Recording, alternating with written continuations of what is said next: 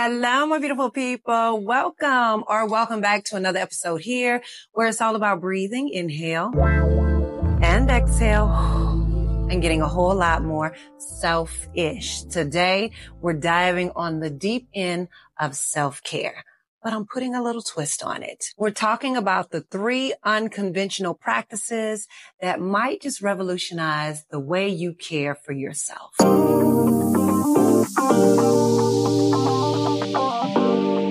And y'all know how we do it around here. It is all about prioritizing you. So let's get cozy. Go grab your favorite beverage, cup of tea, coffee, lemon water, wine, whatever floats your boat. And let's dive into the unconventional practices of self-care. You're going to love this. All right. So first up on our list is setting boundaries. Now, I know this might sound like a cliche, but trust me, it's crucial for your well-being.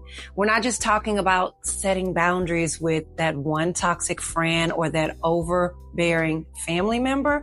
We're talking about setting boundaries with everyone in your life, in your space, from your boss to your significant other to your children. You understand what I'm saying? Now, I already know I'm about to share something with you that you already know, but you need to hear it anyway. So think about it. How often do we say yes to things that we don't want to do simply because we feel guilty for saying no? Here's the thing. Setting boundaries isn't about being rude or selfish. It's self-ish, self-love, self-care. It's about prioritizing your mental and emotional well-being.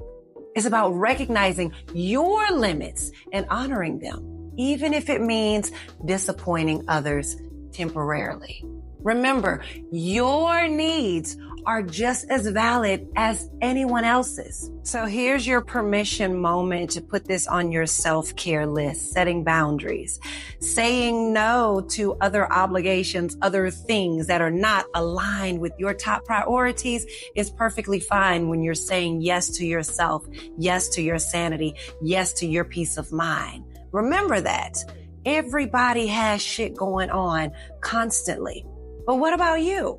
Set boundaries that make sure you don't overwhelm yourself with doing too many things for everybody else and forgetting about the number one top priority.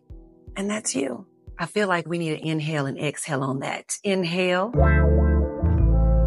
and exhale. Moving on. Okay, so do I have any ex-people pleasers out there? Okay, or maybe you're struggling with this right now. Let's talk about being straightforward. Okay, ladies, it's time to ditch the passive-aggressive behavior and embrace direct communication. Now, I get it. Confrontation can be a bit uncomfortable, but so can sitting back, biting your words, and wishing you would have spoke up for yourself. So trust me, it's worth it in the long run. So being straightforward means speaking your truth with honesty and respect. You know this. It means expressing your needs and your desires without beating around the bush, all that little fluff. And guess what? You have every right to do so without feeling guilty.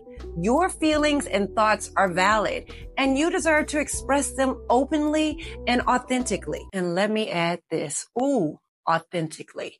Being your true, authentic self, expressing the way you are, expressing who you are, being confident in expressing who you are is a whole other level of being true to yourself. It feels so amazing. I can think back during a broken time in my life after the loss of my sister, where I kind of just sat back on a lot of things.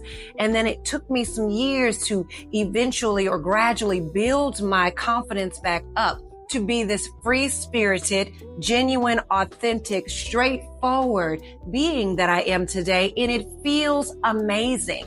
Does it bust some people's bubble? Yes, it does. And those that cannot take or appreciate your genuine, your authentic self, they're not your people anyway. So remember that. People will respect you according to how you respect yourself. So your direct communication should be something that people respect, not feel intimidated by, or not feel belittled by, right? This is not about being rude or disrespectful, distasteful. This is about being true to who you are. And if folks cannot appreciate that about you, they're not your people. Okay, noted. So this is your permission moment. And I think we need to inhale and exhale on that. Inhale and exhale. The flow of today's topic is so on point. Lastly, let's address the elephant in the room, guilt. Ladies, it's time to ditch that shit. Let go of unnecessary guilt that comes up when it comes to putting yourself first. Self-care isn't selfish. It's selfishly essential. Okay? You deserve to prioritize your well-being without feeling guilty about it. Remember, you can't pour from an empty cup, hunty. I'm feeling so dramatic today. Self-care is such a big thing for me. Taking care of yourself isn't just important. It's necessary for maintaining a healthy relationship with yourself and, yes, others. So let go of that guilt and embrace the fact that by caring for yourself, you're better able to show up for others in a more meaningful and sustainable way. And side note, does the guilt still creep in when you focus more on yourself? Yes, it does. It may never disappear. And to some of you, it may. I know it still creeps in for me. So that's an honest moment here. But just like anything that pushes you out of your comfort zone, right? It's going to make you uncomfortable. It's going to feel different at times as you continue to explore the higher values, your higher potential, and discover new things about yourself. It's going to push you in a space that's going to be uncomfortable. Does it mean it's a bad thing? No. It just means that you're leveling up in your self-worthiness, self-deservingness, right? Your self-careness. Okay? So let's inhale and exhale on that. Inhale and exhale. So now you may be thinking these are wonderful, unconventional self-care practices to reflect on. But the question is, how do you maintain these self-care practices in your daily life, right? Well, it's about commitment. Make a conscious effort to check in with yourself regularly. Ask yourself, am I honoring my boundaries? Am I communicating my needs effectively? Am I allowing myself to let go of shit, let go of guilt? If the answer is no, don't beat yourself up. Instead, use it as an opportunity for growth and reflection. Remember, self-care is a journey, not a destination. And as you've seen and heard today, self-care is not just about the bubble baths, getting our nails done and feeling pretty, going to the spas. It is about focusing on our overall mental and spiritual wellness. And if you're doing things that are not prioritizing that, you're not going to live a fulfilled life, point blank, straightforward, period, right? You have to understand that self-care is also about your sanity, about your peace of mind, about your joy, about your worthiness. I know we talk about self-worth, self-healing,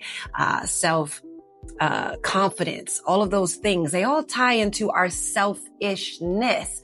But this all goes back to caring for your needs, caring for yourself. And if you're not setting boundaries, if you're not being straightforward and true to who you are, if you're not realizing the things that you're holding on to that's making you feel guilty or like shit at times, then you're not truly caring for yourself.